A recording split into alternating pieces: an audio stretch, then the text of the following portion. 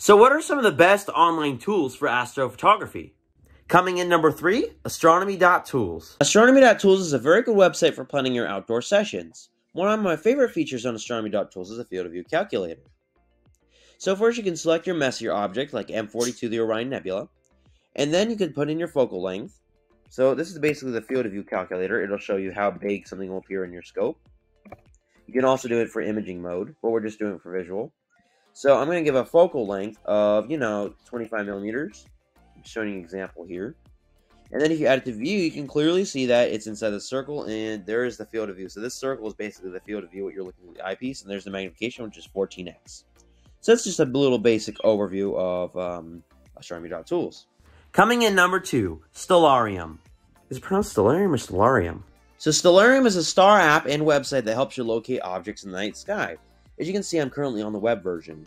Now, I can actually zoom in here. It's not touchscreen, so it's a little bit harder for me. My computer is not touchscreen. But you can see that I can see the Horsehead Nebula here, the Orion Nebula. I can basically zoom to see anything. And this is actually pretty much a visual representation of what the night sky would look like without light pollution. Now, on their actual app version, they have a light pollution filter that adds in like light pollution and stuff. And just to show you what it looked like with light pollution and without. So, if you wanted to search up an object here, you could search up M51.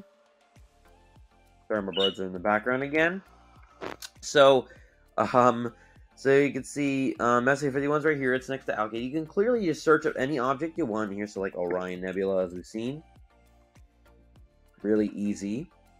So it basically will show you any object in the night sky, however zoomed you want it to be. It's a really cool app. I love it. It's even an app for a phone. It's not just for a computer. Alright guys, here's the winner. Number 1 is Cloudy Nights. So Cloudy Nights is a very popular website, and as you see, the most popular part of their website is their forum. So it's a very good website, very helpful. There's a lot of good people on here.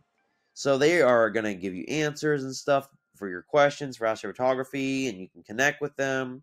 They're very nice people on here. So a lot of the astrophotography community is. So yeah, so like you can go to beginners forum for just basic astronomy. There's a ton of questions on here.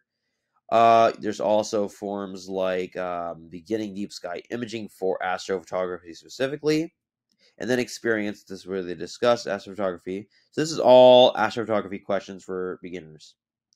Do you guys have an online tool you'd like to add on? If so, leave me a comment in the box below. Alright guys, hope you enjoyed this video, and clear skies.